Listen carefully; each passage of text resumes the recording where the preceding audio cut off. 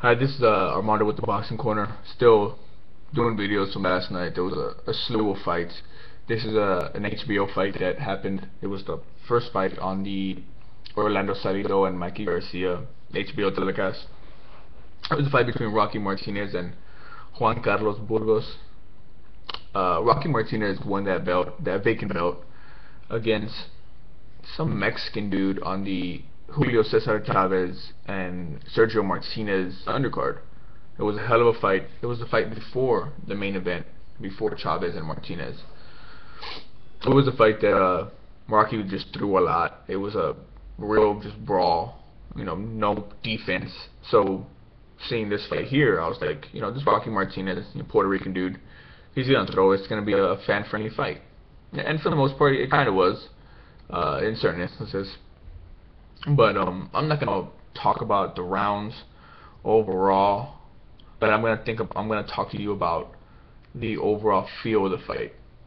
Because I want to break down the rounds, because there's a lot of suspect between who won what round, and to be honest, I actually gave 7 rounds to 5 rounds for Carlos Burgos. But the way the judges called it, it wasn't to a lot of people on Twitter and wherever on these boxing sites, it wasn't to their satisfaction. But for the most part, it was Rocky Martinez wanting to make it into a brawl throughout the whole fight. It was him wanting to throw, wanting to engage, get him against the ropes, rough him up, because that's where he is comfortable, that's where he's at his advantage, that's where he knows he can score and where he can win that fight. He's not really much of a boxer. He probably can box, but he just doesn't show it. And Juan Carlos is more the patient kind of boxes. Has a lot of power in his punches. You can tell throughout the course of the fight,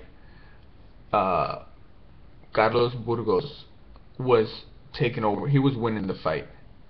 He was landing a lot of body shots that are always a fucking thumbs up in my book. But throughout the fight, you can see around the 5th or the 6th round, Rocky was starting to turn it around a little bit. He's starting to turn the ship around. I mean, I'm not saying he's automatically starts winning rounds, but he starts doing better and better, because while Rocky was kind of throwing, Carlos was throwing as well, but his shots were just landing a little bit heavier. There was moments where Burgos was throwing some nice, some body attack, and Rocky would be like, hey, come on, let's fight, because that's what he wanted. He wants to fight. He wants to engage. He wants to, get into one of those kind of fights, Rios and Alvarado fight, a phone booth fight. And there were a lot of moments where Rocky was pressuring him against the ropes, and surprisingly, Burgos was actually countering him from time to time. But those body shots were definitely a plus, because while some of them were landing, a lot on what's his face, Rocky's shoulder, not shoulder, but his elbow. But you can tell that Rocky was definitely a little bit bothered. I'm not saying he was squinting. He was, on his knees or trying to run, because he really was trying to pressure Burgos for the most part throughout the fight. So the fight, it went all 12. Some rounds were scored for Burgos, some rounds were scored for Rocky. I felt that Harold Letterman had the fight a little bit too wide. I forgot what his scorecards, but I think it was like 117, 111, or I don't even know. Don't quote me on that. But the scorecards were a little wide.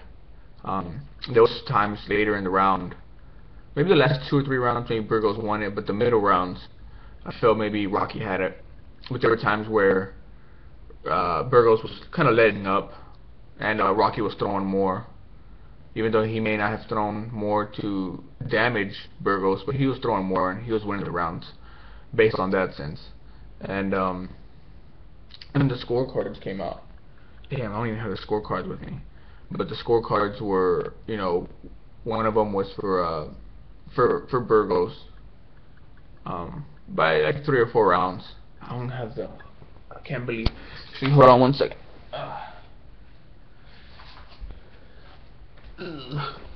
Hold on one second. I think I have the scorecards right here. I score the fights accordingly. So here it goes. 117, 111 for Burgos, which I thought was, you know, a little bit wide, but you know, that's one of the judges caught it. The second one had 116, 112 for Martinez, and that one was like, the fuck are you smoking, you know? And then the last one was 114, 114. Pretty much called it a draw. Rocky Martinez kept his belt. Burgos was kind of like, you know, I guess, you know, I kind of got shitted on.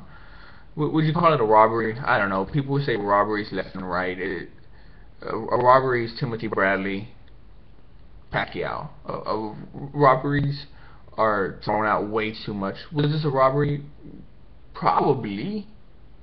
But who knows, man? I mean, the fight was sort of close to a certain extent, to where I gave Burgos maybe, you know, 2 rounds. But you know, Rocky Martinez kept his belt. People on these websites were, you know, fucking going ape shit. I mean, that's fucking, as bad as it sounds, it's fucking boxing for you. You know, that this shit happens all the time. Do you want to see a rematch? Nah, I don't want to see a rematch of this fight, because a lot of the rounds are very repetitive. It was action packed, sort of, but very repetitive. There's no need for a rematch. Let him fight Gamboa. Let him fight somebody like that. Let him fight them. I think Gamboa would be a good addition to fighting Rocky Martinez. But that's pretty much it for this video. Rocky Martinez, you know, still has his belt. So this is Armando with the Boxing Corner, and I'll see you next time.